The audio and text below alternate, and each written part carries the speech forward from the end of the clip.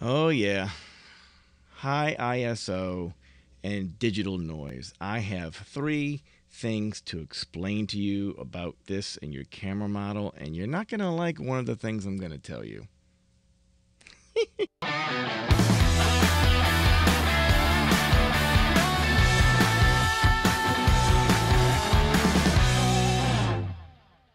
Number one, go to your camera, put your ISO on the highest setting it can go. What number are you looking at? Mine on my Fuji X-T4. Mine says 12,800. What I want you to do is divide by 2. That would put me at 6,400. 6,400 should be the highest ISO I go to, because beyond that, you're really pushing your chip on your camera model. You know, this is when the older digital cameras have a really big problem because the digital chips weren't as good as they are now with resolution, digital noise, and grain. So that's the first thing. Go to your highest ISO, cut it in half. That's the highest you should go to. All right. Number two, when processing your raw images, do not raise the shadows and the blacks too high. This introduces noise immediately. Raising or lifting anything related to exposure will introduce or show more noise. Number three, the one you're not going to like. This one's going to sting a little bit for some of you, but it's okay. Sometimes you have to be aware of why you're getting these results and what can you do differently to make your low light images look better. All right, I'm going to read again. Lastly, if you find yourself tweaking or adjusting anything to all of your images all the time, most likely you're not exposing correctly in the camera.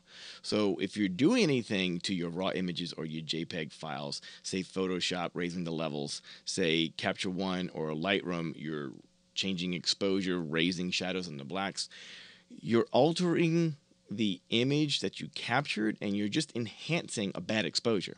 So if you expose that image correctly, your blacks should be fine and everything else should be fine. It should fall into place. But the question of today is digital noise or grain in low light imagery. And let me show you some low light images that I recently did, and you'll understand what I'm talking about. Go to the video. Okay, so look, this was an image I captured just last night, actually. And this is a real job. And as you can tell, this is about as low light as you're going to get. I mean, come on, it's just a handful of lights on the people from what they're wearing. It's overflow from the stage lights.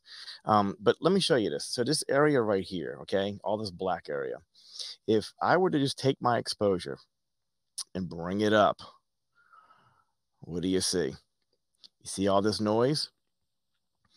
All this noise is from you pushing the exposure of the image beyond its true exposure. So basically, you're destroying your file.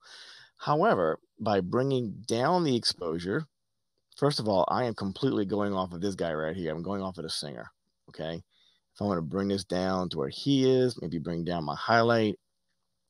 Now, as far as the blacks go, this is what I saw last night. What I saw was people out there with lights on their faces from the necklaces and stage lighting. It looked awesome.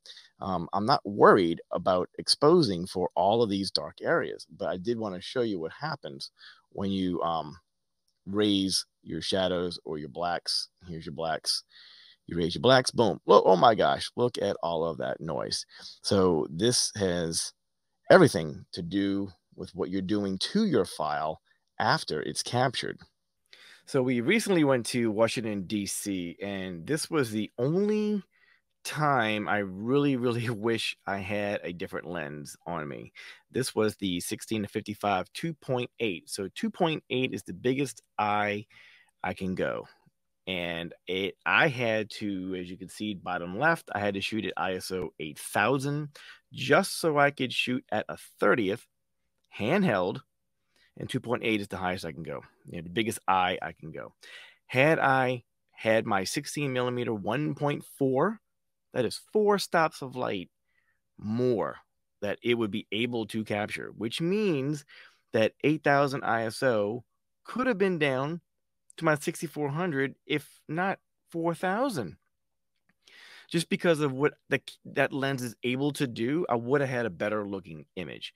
But according to the equipment I was dealing with, you're seeing all this noise in here, and that's the best version of the file I'm gonna have.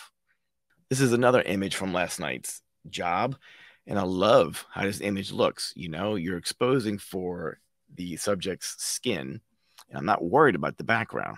Okay, I love how these blacks look. It just looks clean. Now, if I were, now, oh, check it out down here. I was able to shoot at ISO 2000 at 500th of a second, so I can stop action because I was working with my 85mm 1.8. That allows me to do both of these things: shoot faster, shoot at a lower ISO for less grain. Now, if I were to raise my blacks, look at all that digital noise. This is digital noise. This is not grain. This is not grain. This has nothing to do with the camera model that you are working with. This has everything to do with how you are exposing or messing with your image after the fact. So get rid of all that digital noise and your blacks are fine. These blacks are great because it was exposed correctly. If I incorrectly exposed this image, you would see noise and digital grain all over the place because it was just wrong. Straight up wrong. So those are my 3 recommended things you need to pay attention to when you're on the job. If you're a working photographer like myself, you've been in many, many low light scenarios and you understand what I'm talking about. If this is new information to you, go play. You know, this is digital camera world these days, not film.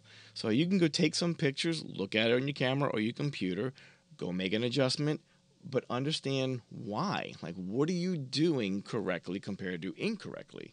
So follow those 3 rules and you should be okay. You know what I mean?